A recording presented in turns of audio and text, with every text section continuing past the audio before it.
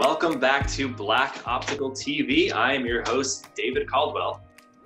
We just had the best conversation with Tarrence, the optical poet. He's with the Vision Council. He's a director and he's also on the board as well. What a great guy. Very insightful. Kind of gave us a little bit inside perspective of what he has been up to in the industry. Great talking with him.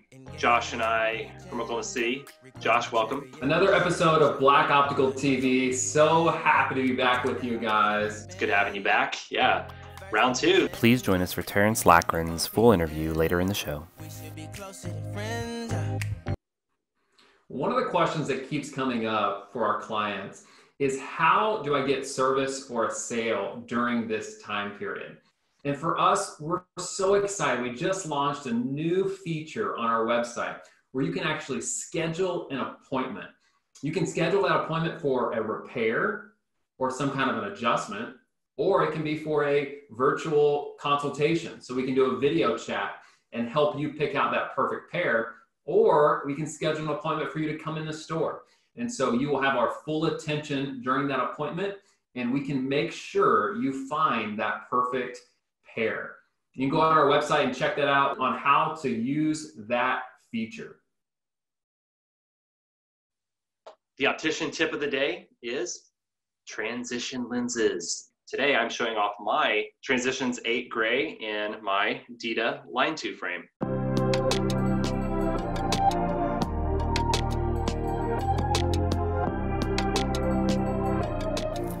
When photochromatic lenses are exposed to UV light, trillions of photochromatic molecules in the lenses begin to change structure. This reaction is what causes the lenses to darken. These molecules constantly and smoothly recalibrate so the optimal amount of light reaches your eyes, whether you're in bright sunlight, under cloud cover, or indoor. There is a misconception behind transition lenses. They're definitely not the transitions of the past. They activate 30% faster and deactivate 30% faster as well. So you're looking at about 30-second activation time when in full sun and about 3 to 3.5 minutes of deactivation time. So a great option for people who want to have one pair, one frame, and 2 sets of lenses basically. So you have your clear lens and then also your dark transition lens. Welcome back to Black Optical TV. We are excited to have Tarrence here joining us from Connecticut, the optical poet. Yes, sir. Yeah. Hey. Terrence, so good to have you. Always a pleasure to see you guys. How's life in Oklahoma? Fantastic. Yeah, we're making the best out of it and innovating and enjoying life. Tarrence, you're well known in the industry. I sense that the word magnanimous comes to mind when I think about you. It seems like you bring joy everywhere you go. Oh, man. Have you always been that way, or give us like a little background on Tarrence? Oh man, you know what's crazy? It's a fact that for me, it's all about looking at positivity, right? This industry, as you, of course, at Black Optical, you know, this industry is cool. This industry is fun, and the products that we fit with people makes people feel good, right? So I feel like that's our industry, and I'm with the Vision Council and Vision Expo. Me and my personality should always be a reflection of this industry. I think it's also really cool because I get a chance to hang out with really cool people in this industry, and I feel like the people that I attract are also on the same wavelength. So it just gets easy to be positive and joyful with people who have the same kind of values. Yeah, that's incredible. Well, keep doing what you're doing. Tell us a little bit about what you're working on right now with the interviews and the panels that you're doing. Explain that for us. Yeah, so, you know, when everything happened with the quarantine, for the first week, like everybody else, I was kind of like, well, what do I do? So I kind of just stayed home and got fatter. And after about a week of getting fatter, I said, well, I can't travel. I can't see the people I usually engage with. So is there a way that I can use my time here to, number one, focus on some positivity in the industry and to remind people in the industry why we're doing this for as well. So I decided to come up with something called the Eye to Eye series. So the Eye to Eye series started off of just saying, let's focus on immediate needs of the industry, which is how to keep business going during COVID, how to engage with your employees during COVID, how to figure out different methods of finances during COVID when it comes to loan process. which is always great. But then there's this other aspect of people that I would see on social media saying they're using this time to really get into their creative juices and come out with different projects or different products. So it's like we have this business side of the industry that needs to be addressed, with this creative side of the industry that needs to be addressed. So I end up splitting the Eye to Eye series into 2 different sessions. So Wednesday is Coffee Talk, and that deals with a lot of business aspects of the industry, how to protect your business now. And the second one is called Happy Hour, and that's diving into the creative parts of this industry and really getting that part of our brain going and stuff. That's great. I love that. Kind of exercising both sides. I didn't know that was part of the vision. I love that. Exactly. Yeah, and that's the beauty of eyewear too, right? The eyewear industry lends to both, where a lot of people love it for the business side, but then the creativity side is fascinating as well. Absolutely. And I think at Vision Expo, we always try to appeal to both sides of the industry. So I figured there are all these different Instagram lives and webinars going on. Let's see if we can all bring these topics into one house. Yeah. Absolutely. Well, great work on that. The next question, so tell us about the vibe in the city you're in right now. What's going on there? Like, what's the general vibe? What's going on here? Where are you first? Absolutely nothing. You are the city. Absolutely nothing. I wish I could show you guys a view from my my patio right now. There's absolutely nothing going on. So I live on the New York border, basically. So it's crazy that you're in this little suburban area of Connecticut, and then you cross over into New York. It's a completely different feel of things, right? So even though we're so close to New York, we're not as affected by the COVID, but because everyone that lives in this community works in New York, it's kind of been a little bit on edge with everybody as well. So right now, the good thing about it is people are staying home, which is like, please stay home. Businesses are closed. I kind of live in an area with a lot of people that work in the city. So I think like them and like myself that's never home, we're starting to like, oh, this is actually pretty cool. There are actually cool little nooks in this area that we kind of hide out in. That's pretty much been the vibe here. Yeah, that makes sense. Makes sense. How are you staying connected? You talked a little bit about what you're doing with the panels. How are you personally staying connected? Doing a lot of video chat, social media? Tell us. Yeah, I love doing these Zoom meetings. But one thing that I think that I lost in these past few years is the one-on-one connection with people, and not talking about when I visit, or I'm in your city, if I'm in Oklahoma, or I'm in Dallas. I'm talking about like, I get used to texting people, hey, how's it going? And I think kind of removes that human interaction to a point. So I've been doing something that I haven't done in a while, and just picking up the phone and being like, hey, what's going on? How are you doing? I had a great conversation with Gary a few days ago on the phone. I had a conversation this morning with Wendy Sally, and it's just able to be able to hear each other's voice. You can hear the feeling and the emotions and what we're saying as well. And I'm not calling them about business. I think eventually it always leads there. It's just more like, hey, how's it going? Let's just kind of talk about what's happening in our families, in our lives, what's happening in our business as well. And actually, I have to give credit to Gary Black. He actually reviewed all of my subjects for me for Coffee Talk and for Happy Hour. So Gary's like, I always run ideas past him because, as you guys know, he's just really good at stuff like that. And that conversation was like, Gary, what do you think about this? Do you think the industry would like something like this? What are your thoughts on these topics? So I think for me, it's just staying connected with people that way. I love to hear that. Thank you for that. Yeah.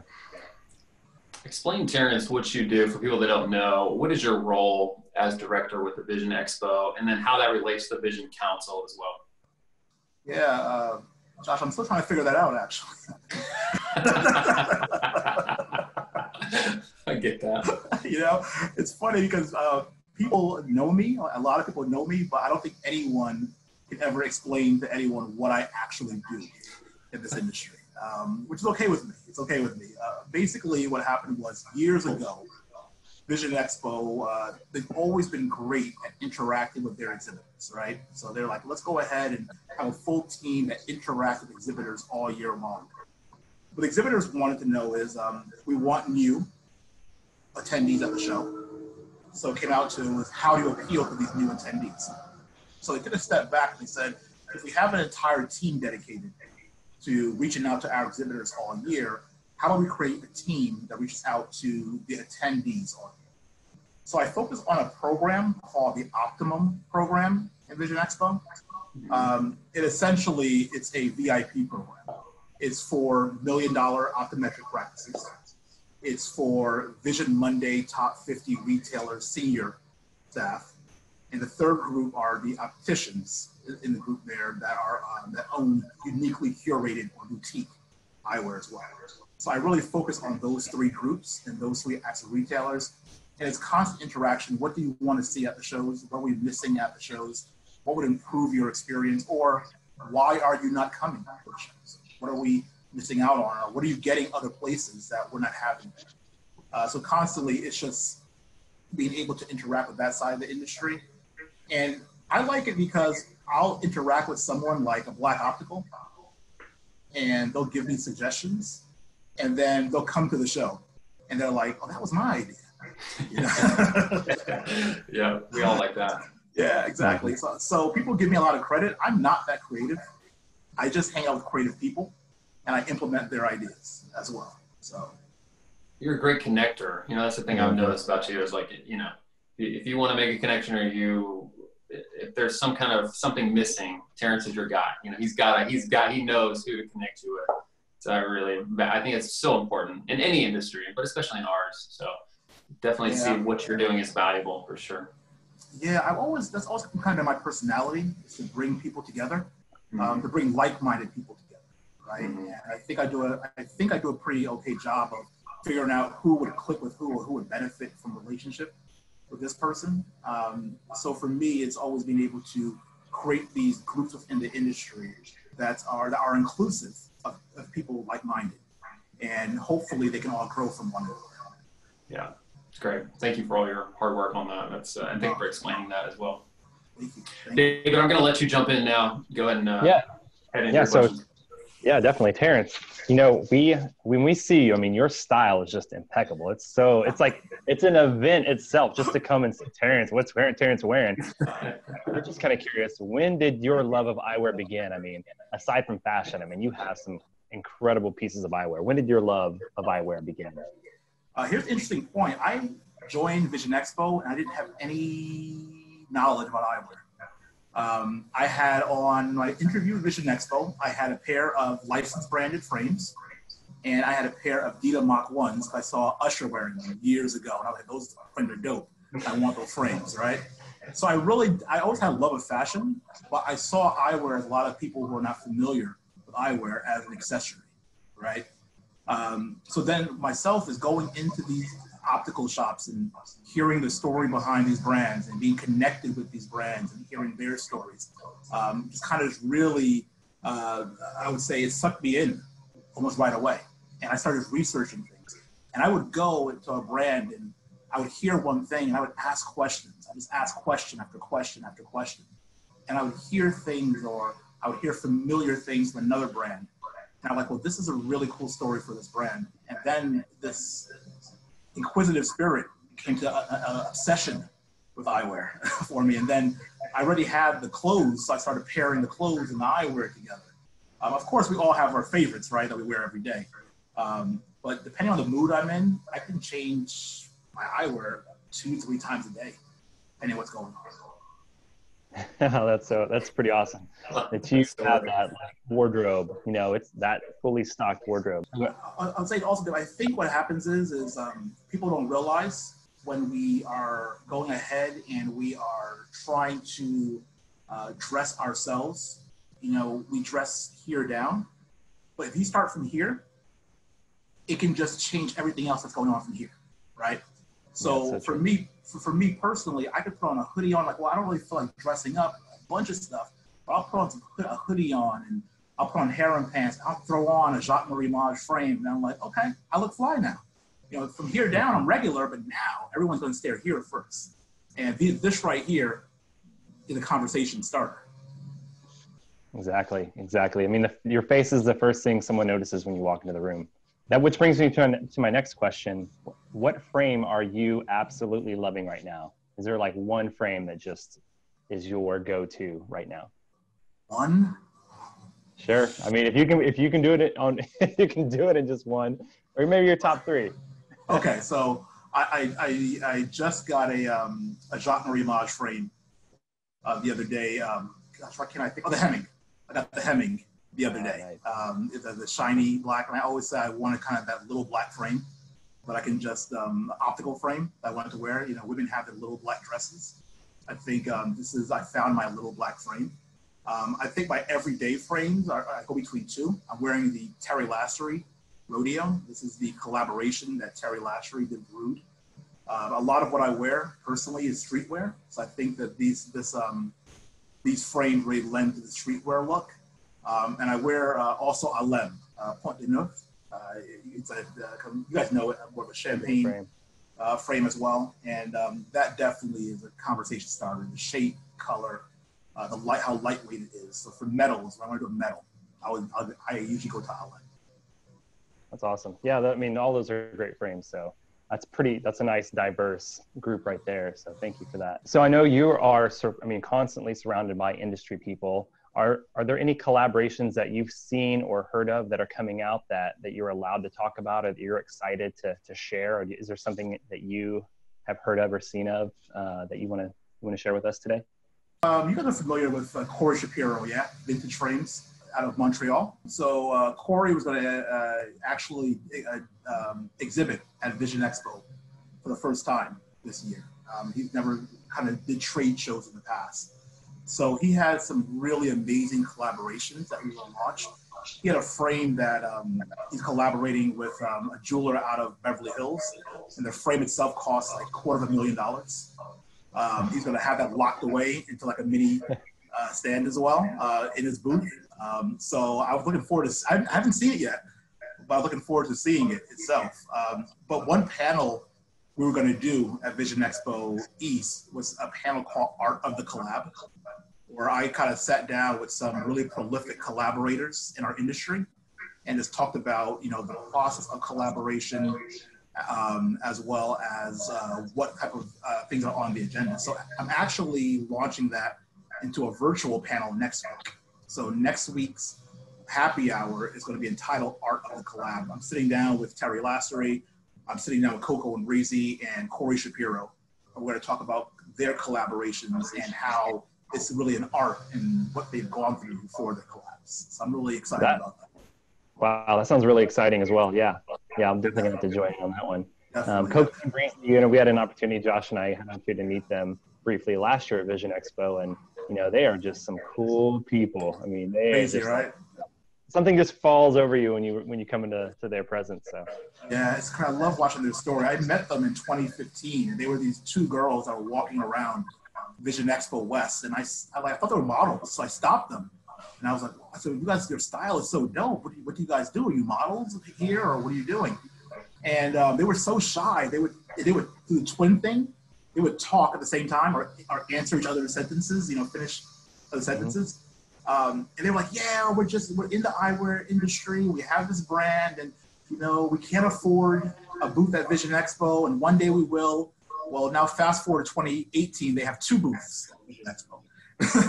So it's really cool to see their story. That's fun to watch.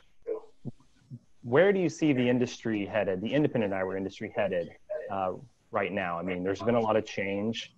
Do you see something dramatic happening in the near future? Like, what do you envision of the industry itself? Honestly, I envision the industry itself, when it comes to the retail side, doing some things that I feel like there have been very few doing already. One thing is e-commerce. I think that in the past, there's been some retailers who felt that e-commerce took out the optician out of the equation. But I think you guys are a great model showing that that's not true. E-commerce can actually bring the optician back into the equation even after you buy your frame online. So I think in the past, there have been some people that have been leery about e-commerce. I think there's some people that didn't quite get it, but I feel like now, under the circumstances that we're in, people are going to educate themselves more so. on the e-commerce side and adopting that. One thing we have to be careful though is the way it's adopted, right? We want to make sure that these people who are going to adopt e-commerce are still driving traffic back to their brick and mortar stores at the same time. Yeah. Yeah. It's a symbiotic relationship. It needs to be. Yeah. Definitely. Yeah. Last question here. Who is inspiring you right now? It can be an author or an artist or a designer. Just anyone like in your life is inspiring you at the moment. There's really two people out there. There's a guy in Florida. You guys may have heard of him, Edward Biner. There in Miami. You know, Ed has been in this industry for so long, and he was actually the first retailer that ever returned my phone call. Like I started at Vision Expo. And I love just watching Ed work because I feel like he works with so much integrity. This is a guy that owns 12 stores, right? This is a guy that he still operates with so much integrity. And at the same time, he puts a lot of others before him. So he's thinking about his staff. He's thinking about his family. If you ever had an opportunity to meet his family, everything he does is centered around his family as well. He's not trying to sell out. He's trying to benefit his staff and his family. So I think for me, looking at someone within the industry and what they're doing, I just love seeing the way Ed works as well as his values always come to fruition. So for me, I just, that's industry-wise, that's him. Outside the industry, I love Andre 3000. You know, nice. I love Andre 3000. I love what he stands for. I love the way he dresses. I love the way that he has, takes a stance for what he believes in, and he's able to express that through his artistry as well. I love, even when it comes down to his poetry and some of the writings that he wrote. You look at some of the stuff he wrote about his childhood, and it's very similar to where a lot of us grew up as well. So I think the guy's dope. Yeah, no, I agree. I mean, I've been a fan of his since, I don't know, like junior high. Yeah, definitely. You know, so I've seen a few interviews with him. I go to Complex Con every year in LA, and he came out and he actually did a really cool talk just about the humanitarian energy that we need to start expressing in our businesses. I really admire that. Thank you for that. Yeah. I love those answers, Terrence. We appreciate you. Ed Biner and Andre 3000, right? Oh, they couldn't be more different. But I heard you say their story, their integrity, both of them. They have character, and they care about other people. I mean, that makes sense. That makes sense. I will tell you this. I'm not saying this come on Black TV, but Gary Black inspires me constantly. You know, I talk to that guy. I text with Gary constantly. One thing that really made me really look another step at Gary was last year when I saw about his unplug that he does every summer, and he spends that unplugged time with his family. Like, he has his 3 offices, but he's just like, this month is for me to recharge myself. And it's hard to do, but I did it for 2 weeks last year, and I felt so much better coming back. So shout out to Gary. I mean, I know this is not set up. He actually really does inspire me, watch him as well. So. Thank you. He inspires all of us, actually. So, yeah, there's a really nice balance between life and work at Black Optical. So it's a great position to be in. Definitely. I always said I come into retail. If I ever go into retail, I might be in Oklahoma or Dallas. So you guys might see me as a part of the Black Optical team. I told him one time, I said, you should drop the B and just name it Lack Optical. I'll come on board. Hey, Josh, I have a bonus question for Tarrence, because this kind of goes into our future shows, but is there a female in the industry that you recommend we interview? Just to get like that female perspective. There's a lot of male, it's kind of a male dominated industry, but is there who is that female iconic figure that we should reach out to? David, it's funny you said that about males dominating the industry. When I first started putting together content, my first content piece was all men. And I looked back at it, I was like, wow, I can't find any women to really represent the independent side. Now when I do things, I have a hard time finding a guy to put it there, because there's so many women that are doing it in this industry. Number one on my list will probably always be Salima. She's here in New York. She has 5 stores in New York, 2 in Paris. Her wholesale side of the business is amazing as well. She, to me, when I think about, I call it the independent optical kingdom, right? Mhm. If I would say who's queen of the independent optical kingdom, to me, that would be Salima as well. Thank you. Yeah, thank you for So, that. definitely. So I would recommend if you get Salima on board, she would be a great person to interview. It's interesting you say that. We've gotten that answer a few times from people. Mhm. So I think that seems every arrow is pointing that way. You do a great job of highlighting some of those on your Instagram too. I've noticed, Terrence. So I appreciate that too, sharing those, just pushing. I watch you push people up all the time. And I think that's really powerful and needed in our industry. I appreciate that. And a lot of those people push me up behind the scenes. So it's very easy to push them up on social media. Yeah. And I feel like if we're going to promote someone on social media, it's not just someone successful, but it should be someone that's just organically a good person. So it's easy to do so. Yeah, I love that. That's why you and Gary get along so well. It's authentic. You know, you're not gonna it's not just the surface. It's who you are as a person. And Absolutely. You can tell there's a connection there. Definitely. You know, Gary and I we talked for 3 years before we met each other. So when we met each other, we kind of already knew each other at that point. So, but it's big. It's big. Terrence, we want to be respectful of your time. All we got left here is just a couple rapid fire questions. And so the way this works is just say the first thing that comes to your mind, and we'll kind of close up on this. Anything else you want to say, David, before we run into these? No, just we really appreciate your time, and yeah, this should be a fun little experiment that we're trying out here with these rapid fire questions. So, All right, let's go. It's a little challenging with 2 people on, but you got this. All right, let's do it. Okay, Terrence, here you go. Boots or sneakers? Sneakers. Minimal or bold eyewear? Bold. Already knew that answer. Yeah, bold. Hat or scarf? Ooh, scarf. But that's a good one for me. I wear both. Scarf.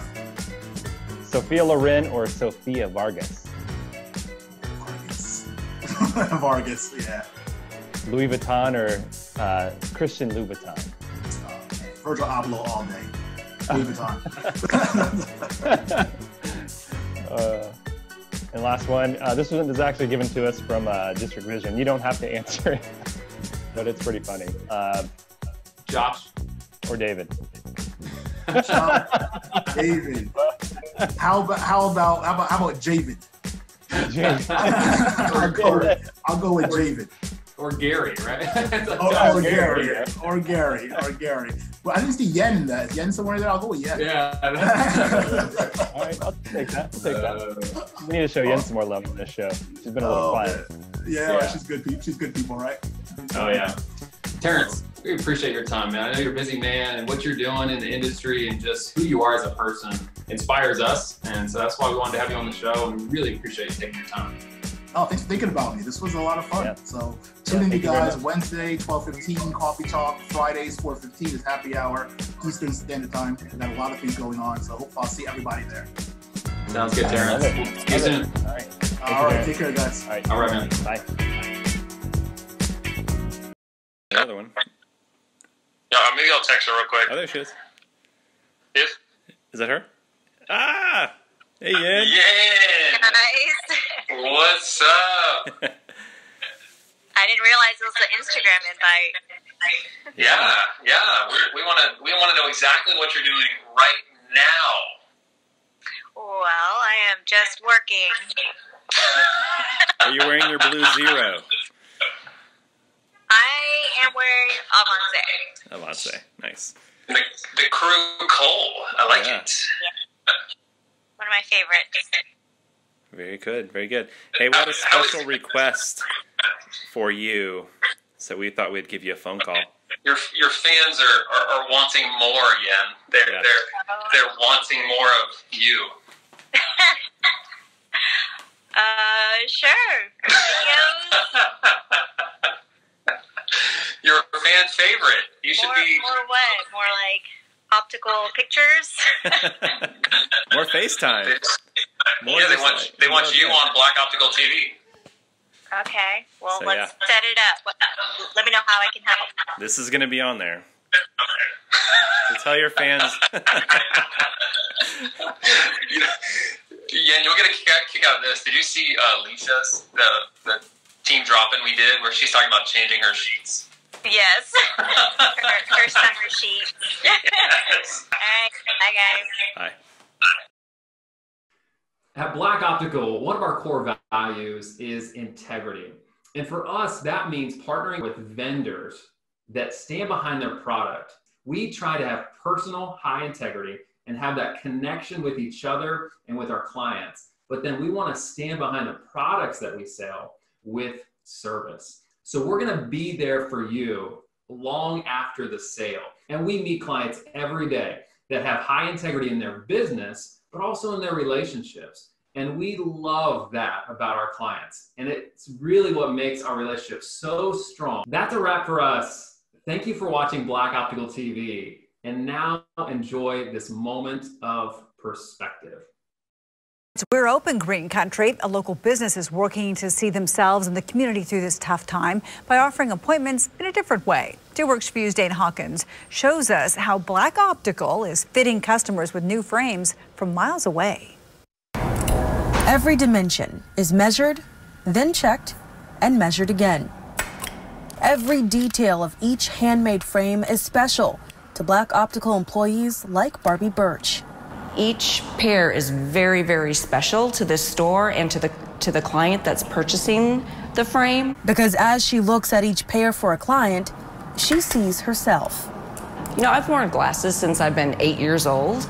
So it was always a struggle years ago to find something that I really, really enjoyed. Which is why it's her passion to keep their experience positive. Once I can get them into a pair of glasses that they love and a lens that they love, it just makes me feel really good, and I know I've done my job. Even while talking to customers virtually because of COVID-19. And it's really cool. We hadn't done virtual appointments before. We just started doing that. Also new, free curbside glasses repair for anyone who drives by. I'll go out, get their frames, adjust them, bring them back out, see how they fit. It's a lot of fun, actually. Because as they focus on staying open, they'll keep looking for ways to be there for Tulsa. The community's always been here for us, so we want to make sure we're there for the community when times are tough. Dane Hawkins, 2 Works for You. The store is also offering prescription and non-prescription lenses that protect you against blue light as you spend a lot more time on your computer working from home. The link to set up a curbside or virtual appointment is on our website for you.